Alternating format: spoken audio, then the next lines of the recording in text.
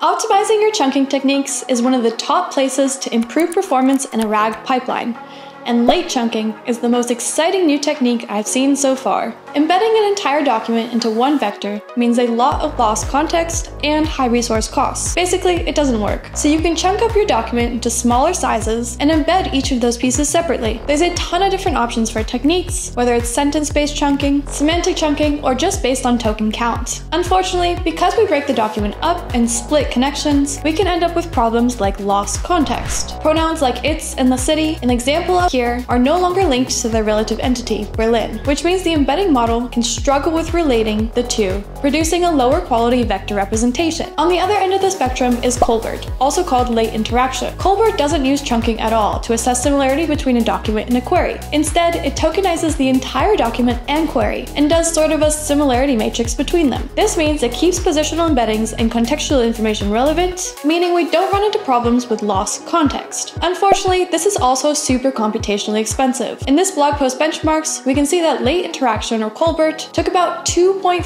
terabytes of storage space, compared to the 5 gigabytes of regular chunking. That's 500 times more storage resources, because we need to store every token in a document as a high-dimensional representation. Madness! Seems like we have a Goldilocks problem here. How do we get something that is just right? Late chunking, a new method from Jina AI, takes concepts from both of these to create a super powerful, but not so computationally expensive, chunking method. We can first tokenize and embed the entire document using a long context document embedding model, and then chunk the token embeddings instead of the text itself. Finally, we pool the token representations, resulting in outputted chunks super similar to our naive chunking method, with one difference. Because we embedded the document first, now our resulting chunks have relations from the full document, meaning we no longer have a previous problem of lost context. Let's revisit our text example from earlier. When we query this text with the word Berlin, naive chunking produces a high similarity score for the first text directly mentioning Berlin, but a lower score on the text just saying it's or the city. Naive chunking has no idea what entity it or the city refer to, so that similarity score is incorrectly lower. By contrast, late chunking preserved the same similarity score between all three sentences, because the contextual information about that entity, Berlin, is preserved. Late chunking also takes the same amount of storage resources as our naive approach, 1/500th of the amount of the late interaction or ColBERT. The best part of this new method is that you can implement it